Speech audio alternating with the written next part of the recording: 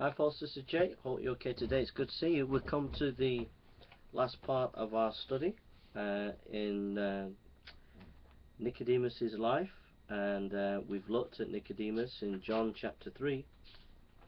We've looked at Nicodemus was religious, Nicodemus was seeking, Nicodemus was challenged, Nicodemus was loved, and then finally Nicodemus was warned.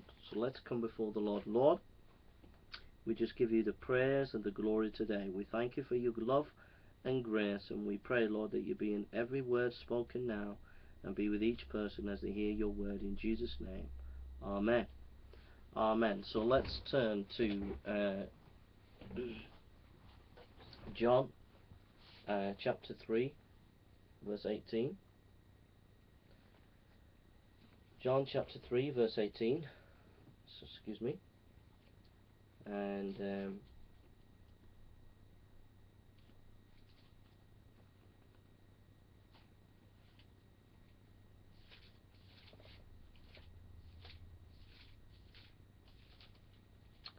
John chapter 3 verse 18. And it says, whoever believes in him is not condemned, but whoever does not believe stands condemned already, because he has not believed in the name of God's only begotten Son.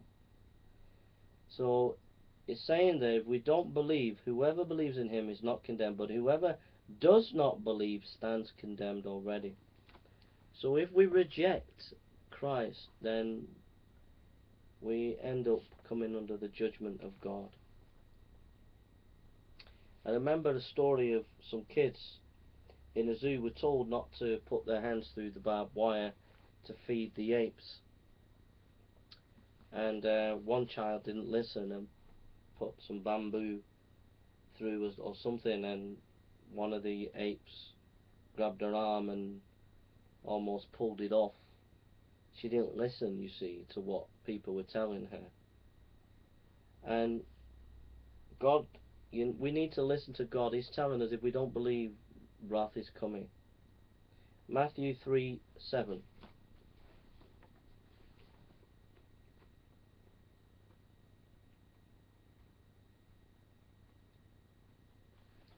Matthew 3:7. We read, but when he saw many of the Pharisees and Sadducees coming to where he was baptized, he said to them, you brood of vipers, who warned you to flee from the coming wrath. You know, John the Baptist is saying there is a wrath to come. Okay. Ephesians 5:5. Ephesians 5:5. Okay.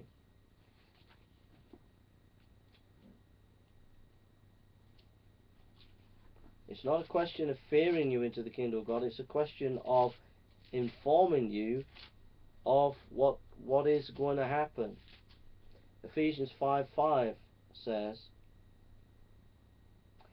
for if this be sure, no immoral, impure, or greedy person, such a man is an idolater, has any inheritance in the kingdom of Christ and of God. Let no one deceive you with empty words, for because of such things God's wrath comes to those who are disobedient.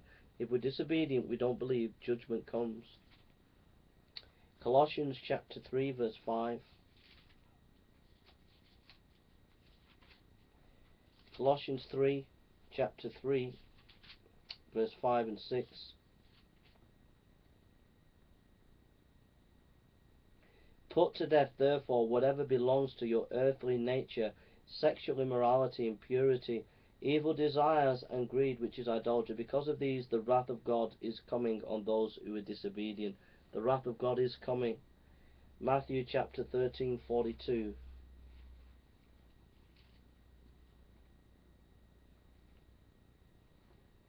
Matthew 13. Matthew 13:42. They will throw them into the fiery furnace, where there will be weeping and gnashing of teeth. You see, there's judgment to come, and we need to flee from it. We turn to John chapter 19, verse 39.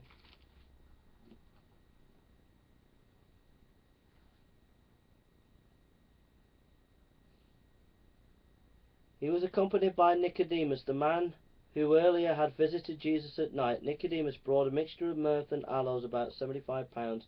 Taking Jesus' body, the two of them wrapped it with the spices in the stripes of linen. This was in accordance with Jesus' burial custom, Jewish burial customs. At the place where Jesus was crucified, there was a garden, and in the garden a new tomb, in which no one had ever been laid. Jesus Christ, my dear sweet friends, was buried by Nicodemus. Nicodemus, who came to Jesus at night.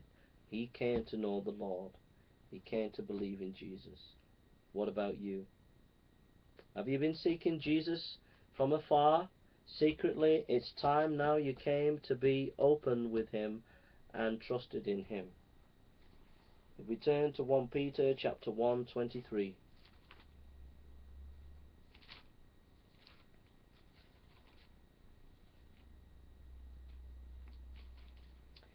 1 Peter chapter 1 and 23. It says, "For you have been born again, not of perishable seed, but of imperishable, through the living and enduring word of God." Have you been born again today? Has God spoken to you? Well, hallelujah. It's time you now trusted in him. So let's pray. Lord Jesus Christ, we thank you for this amazing person, Nicodemus, a man who found you, who became born again by the incorruptible word of God and the Holy Spirit. I pray for each person who heard your word through this series, Father God, that you would bless them and encourage them, speak to them and strengthen them, and may they know your wonderful love and grace. I ask this, Father, in the name of our Lord Jesus Christ and for your glory, Lord. Amen. Amen. I hope that's a blessing. My Skype number, if you want my Skype, is jason.burns107, jason.burns107, no capital letters, jason.burns107 if you want to talk to me on Skype or get to know me as a friend, alright? jason.burns107, no capital letters.